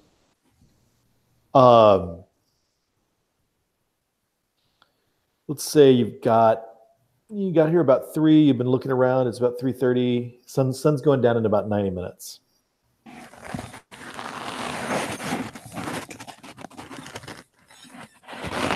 And just so you know, I'm going to wrap up in about the next 3 or 4 minutes. So, Okay.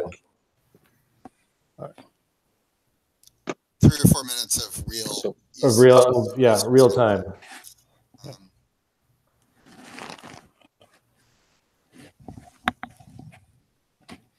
Okay, yeah. I mean, I'll take point because I sort of figure that's my job. I've got like a flashlight in one hand and my baseball bat in the other. Nice. Jake, you were also going in, correct? Yes. All right. And Hector, you were up there as well? Correct. All right. Amos and Erwin, where are the two of you? I think Amos is gonna, after shooting, the foundation of that church and that area, he's going to kind of work his way to the cemetery and is gonna especially take some videos to, if there are any names that I see on gravestones or anything like that, we'll get some footage of that, thinking that later on I could do that. But also while I'm doing that, I think I will start to kind of probably be praying a little bit for the dead, kind of paying respects to the dead who are there, and then just kind of taking some footage of the gravestones. All right. And Erwin, what about you? So I would, I'm going to just continue to accompany Amos. I have this creepy feeling that I don't want to be alone. Edwin's from sort of a rural part, and so he feels especially kind of like out of his element in the woods. So yeah, going to accompany him, to the cemetery, and just again, just kind of taking it in, just getting a sense of the setting, the feeling, what's around before it's all covered with snow. All right.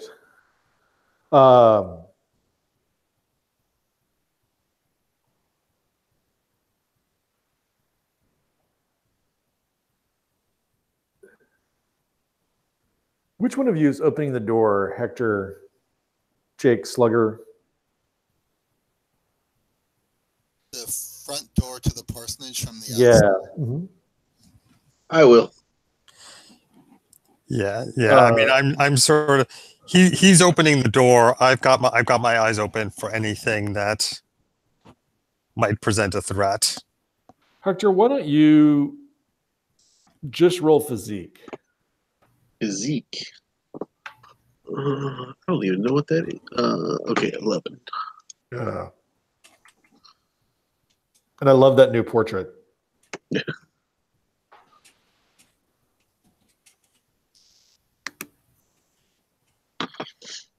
Yeah, that's a fail. Oh, yeah.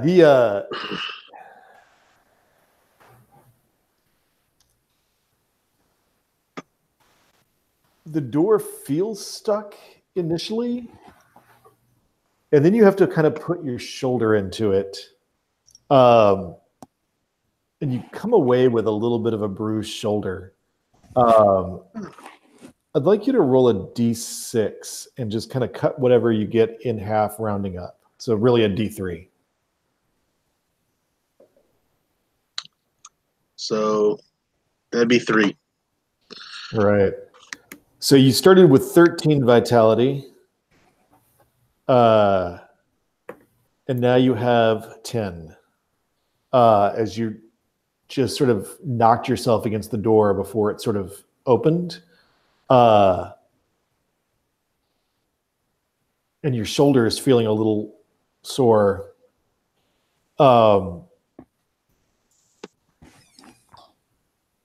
And you sort of shake yourself out of it. And the door sort of opens. And in front of you is a rather nice entryway.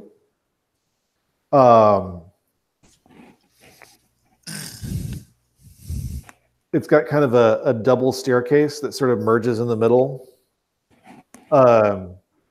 in wood, over a wood floor. In the thin light coming in from the doorway, you see sort of between the two sort of like sides of the staircase is a suit of armor. To either side of the staircase, on each side, there's a couple of doors, and there seems to be a hallway of some sort running behind the staircase.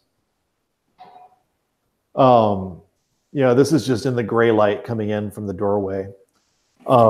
There's not another source of light in here other than a Slugger's torch. I've suddenly become British. Slugger's flashlight. Yeah, I would have a headlamp on. Oh, yeah? Okay.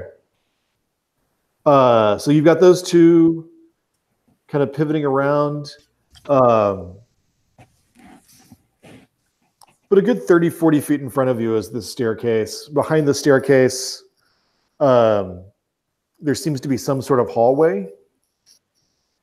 You see, hints of what look like doorways back there. And you can certainly see sort of the curvature of the tower. Back there, but the staircase goes up. Like I said, there's a suit of armor sort of between the two sides of the stairs. And there's two doors kind of deeper into the first floor on each side of the staircase, both to your left and to your right. Outside, as you're looking around at those graves, Amos and Erwin, you find, I guess, what you would expect. There's several, there's a lot of deaths right in the 30s, right around the time of the accident.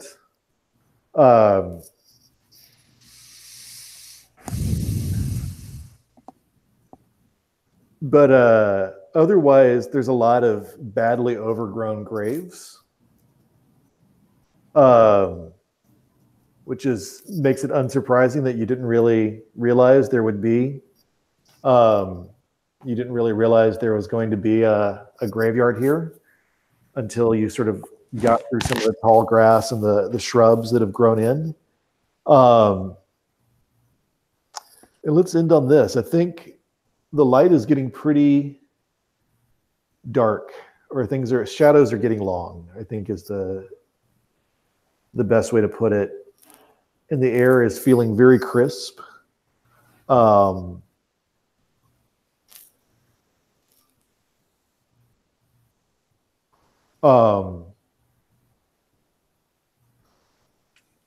When you notice there's an unmarked headstone. It's rather ornate. It looks like one of those sort of mass-produced or semi-mass-produced headstones that just never got a name engraved into it.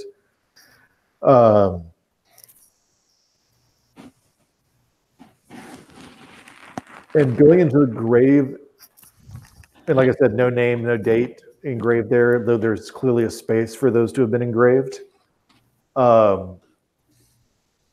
Going into that grave, what looks like a fairly freshly, I mean, not like last week, but, you know, within the last, you know, not ancient, not packed down and several years old, at least within the last month or so. About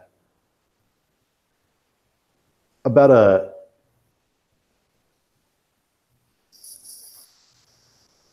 I would say about, you know, 1 foot, maybe 2 feet across hole that seems to go down and looks like it's been relatively, by which relatively is which I mean like a few weeks, maybe a month, recently dug out. A little too big and consistently down for an animal, or a little too well formed for an animal.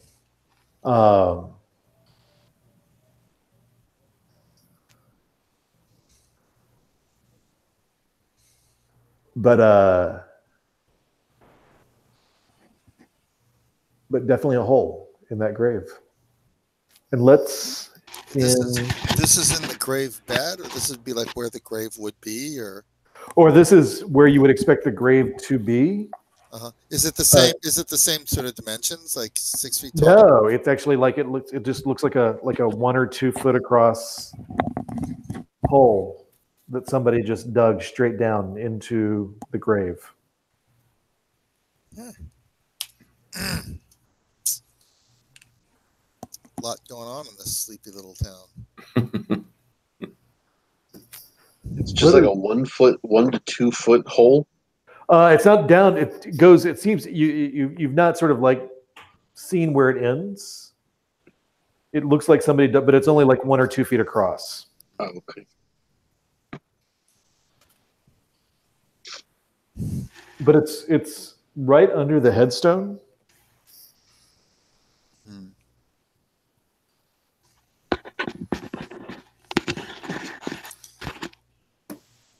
Interesting. Before we go, does anyone have any of that kind of paranormal society kind of funny stuff, like an ectoplasm detector? Or I don't actually know the kind of gear they had on. No, my thing was I was thinking like you guys are more of a informal gathering. You're not really like a government agency, or you know, like you're not like a secret task force of Ghostbusters. You're a little. You've got a few darker secrets than the people who show up on the Learning Channel or a sci-fi reality show, but you know, you don't really have like a crazy gadgetry. You might think about like a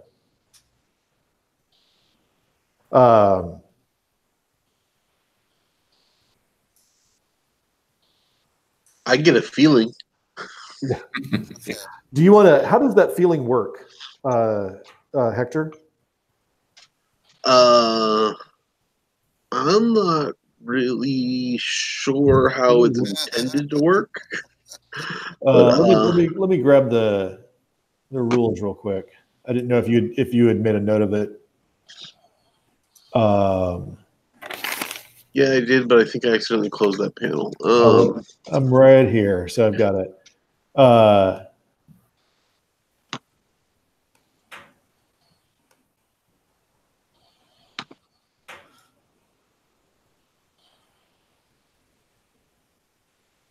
Yeah. I know it says it's an intellect check, but it doesn't really say like if you're supposed to trigger or if I say I'm doing a search for something. Yeah, I think in this case you're here, and this is something that you might notice. Why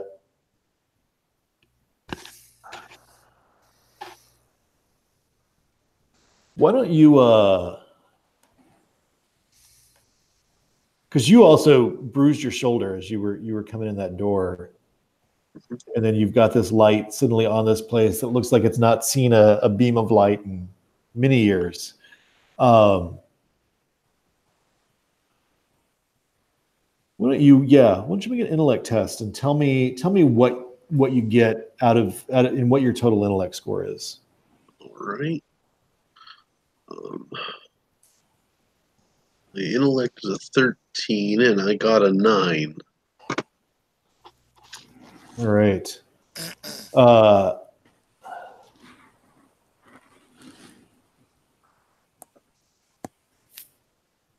Hector,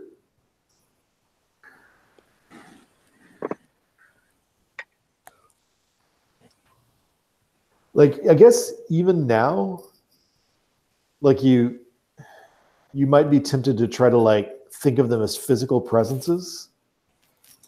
And you know they're not physical and they don't really act like physical presences. Like you can't point to and say like, oh, it's the thing is right there when it's not being manifest. It's more nebulous than that.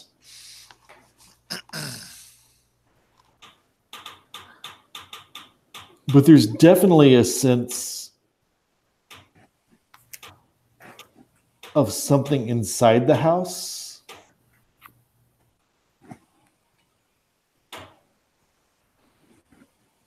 that's old. And like the best kept buried is what you think about the thing that's whatever is inside the house.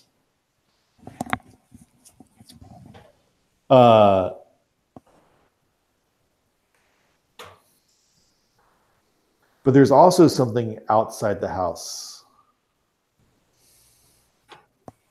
And you get a sense they aren't the same thing.